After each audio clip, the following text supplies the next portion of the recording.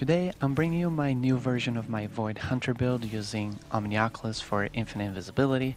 These clips are just a couple of times that I was able to save my teammates with this build. Very good for endgame content. This build has been around, you know it. Alright, it's nothing crazy. But we're going to be starting with the subclass. We'll be using Mobius Quiver, but Deadfall is a viable option if you would like. Gambler's Dodge is absolutely necessary. I like Vortex Grenades.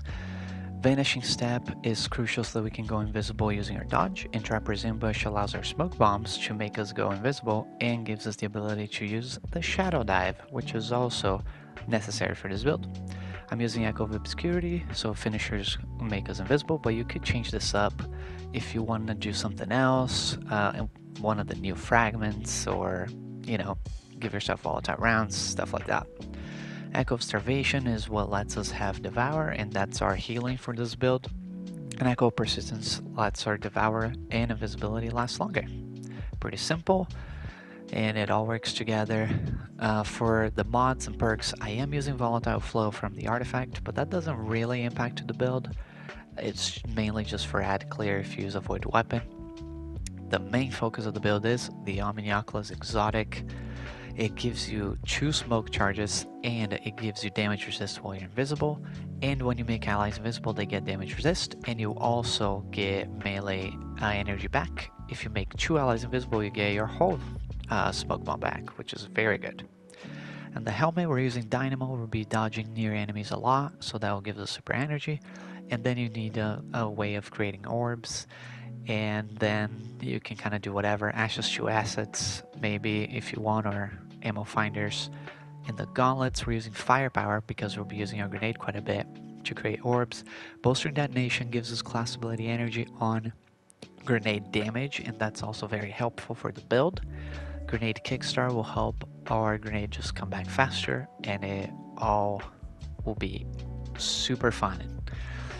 The chest play, just resist mods or reserves, whatever you feel like. I'm using charged up just so that we have more charges, but you really don't need to if you don't want to. And the pants, double insulation, so every orb will give us a chunk of class ability energy, but you could change this for, I don't know, absolution or innervation, so that it also helps our grenade. It's up to you, but recuperation is unnecessary. Stacks on stacks, I really like this mod. It helps me get full armor charges faster, but you can use a weapon surge mod if you like, or whatever you're in need of. In the class item, I should say, utility kickstart is crucial so that our class ability comes back faster. Reaper is a reliable way of creating orbs, and it works well here. And Bomber gives us grenade energy every time we dodge, also very good. That is it for the mods. Now for weapons, you really can use anything you want. A Void Weapon always works well, creating orbs, especially Volatile Flow, but it's up to you here. Lastly, I wanted to show you how this build actually works. To have the infinite invisibility loop, you open up with a Shadow Dive. That gives you 9 seconds of invisibility. Once you get to about 2 seconds, you want to dodge near enemies. That will refresh your invis timer to 9 seconds again, instead of the 7 that Vanishing Step gives you. From there, once you're about to break out of invisibility, you can throw a grenade as you saw, or you can get a weapon kill to activate Reaper and create an orb of power. But a grenade will give you class ability energy on damage, and on kill will spawn an orb. So it's a viable option here.